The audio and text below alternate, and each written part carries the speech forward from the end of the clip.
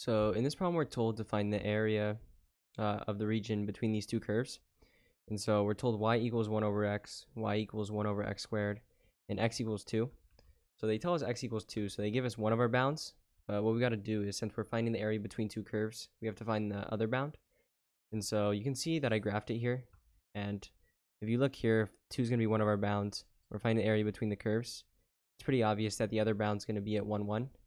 But you're not always going to have a graphing calculator in order to figure that out. So I'll show you how to find the other bound if you're not given it. So basically what you want to do is just take your two functions and set them equal to each other. And then whatever value of x you get is going to be a point of intersection. So since we have a 1 on top and a 1 on top here, that means the bottoms are equal to each other. So x equals x squared. And so if we square root both sides, the square root of x is going to be equal to x.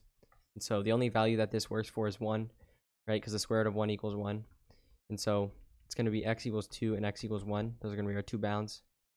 So if we look at it graphically here, it's going to be this area where I'm shading in right now. So that's what we're trying to find. And so what we want to do is take the integral. So from our lower bound to our upper bound, so from 1 to 2. And then what you're going to want to do is take the function that's above the other one over your interval. So in this case, the red line is correct. And so the red line represents 1 over x. So we're going to take 1 over x and then subtract from that the function that's below it over that interval. So in this case, it's 1 over x squared.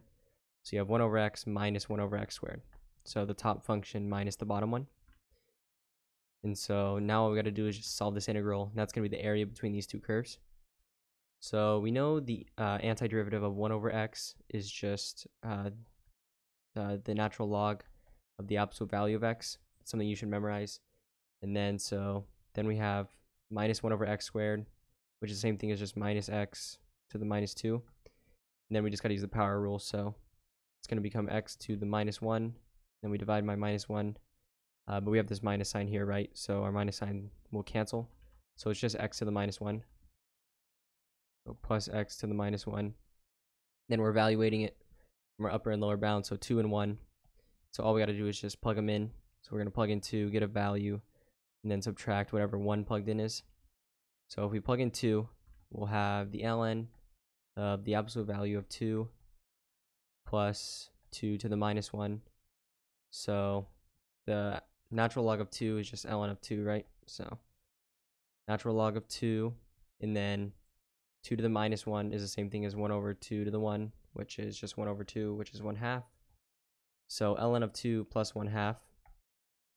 And then we minus whatever 1 plugged in is. So the ln of the absolute value of 1 plus 1 to the minus 1. So the natural log of 1 is just 0. That's something you should know. It's a rule. So 0 plus, and then 1 to the minus 1 is just 1 over 1 to the 1, which is just 1. So it's just going to be 1. So we're just minusing 1. So we have the ln of 2 plus 1/2 minus 1. So it'll become ln of 2. And then 1/2 minus 1 is going to be minus 1/2. So this right here, it's going to be the area between these two curves from 1 to 2.